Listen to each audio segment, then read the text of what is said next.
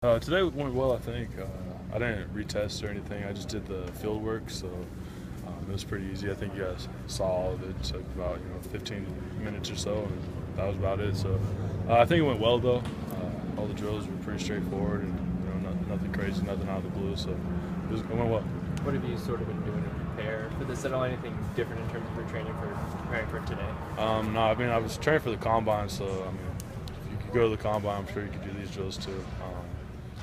It wasn't like did anything different. You just got to move. You got to be able to play well. I mean, all those drills are just football drills. I think I've been doing since I was 7 years old, so it wasn't anything different. How's this whole experience been for you? Obviously, it's different from when you were in school. Now you're meeting with teams and talking to them. How's that process been for you? The whole process, leading up to the combine and pro day has been just kind of crazy to reflect on and see how far I am and how far I still have to go. But it's been great. I just work out, eat, train. That's about it. It's not like you got practice and lifting and school and all that. So I would say it's almost easier in the sense of it's all you have to do. It's really starting to transition into being a professional, and that's all you have to do. Take care of yourself, take care of your body, and hopefully things fall into place. What kind of feedback did you get from your combine performance?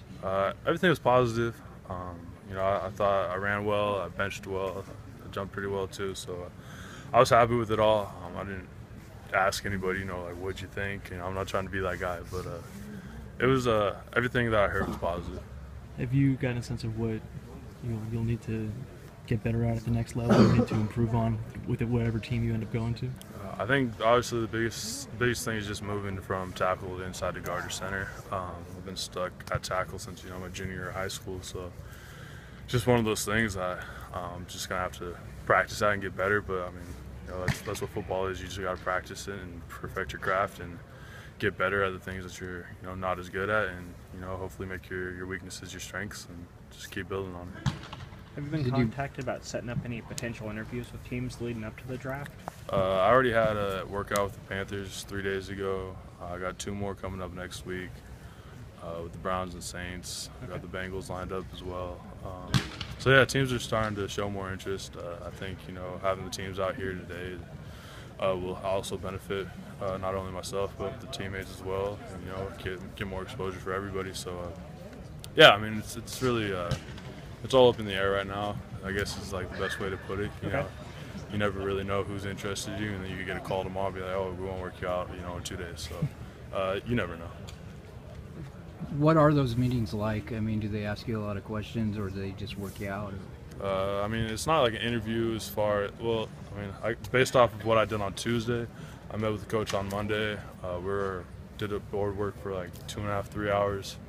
I guess most of those meetings are usually an hour, but we just kept going over a bunch of different things as far as their offense and different nuances of their offense and how they pick things up.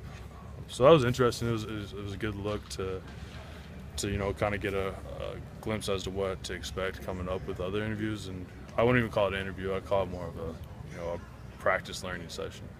All the interviews are done at the combine. They're asking you family history, what your interests are, stuff like that. Now it's about football right now. So that's really what those meetings are like. And then they work you out either that day or the following day for about an hour or so.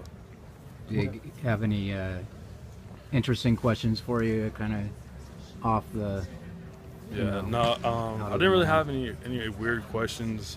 I think the most off the wall one was like, are you right or left-handed? As I was writing with my right hand, just trying to catch you off guard, but nothing weird. I think the interviewers asked me more weird questions than any of the coaches did. You talked about this being a transition, and obviously it's a lot different from the normality that you went through. Is this an exciting process for you? Is this something you look forward to in meeting with these teams? And yeah, absolutely. I mean, this has been my goal since I was 7 years old. I always wanted to play some kind of professional sport, and I'm finally getting my opportunity. And when people show interest, it makes you feel good, and that your hard work is being noticed, and that you get to finally sit down with them one-on-one and show them what you do know, and prove yourself.